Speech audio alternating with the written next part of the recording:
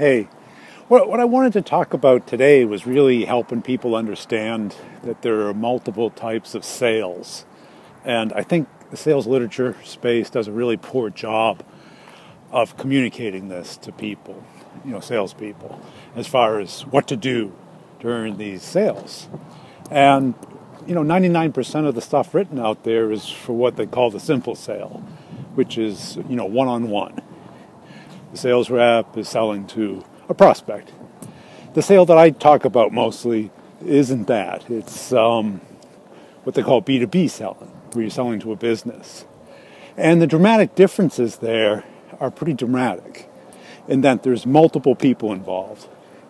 There's people that have the use of the product, but there's also the people that have the financial piece of it.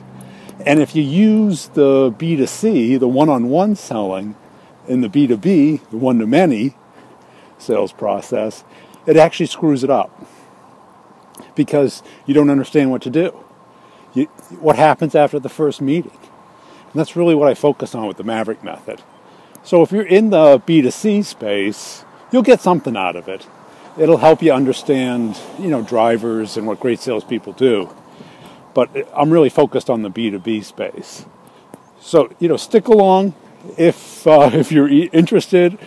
But if you're in the B2B space, you'll definitely like what I'm talking about and you'll get it. And, it's really, there's nothing else out there like it. So stick with me.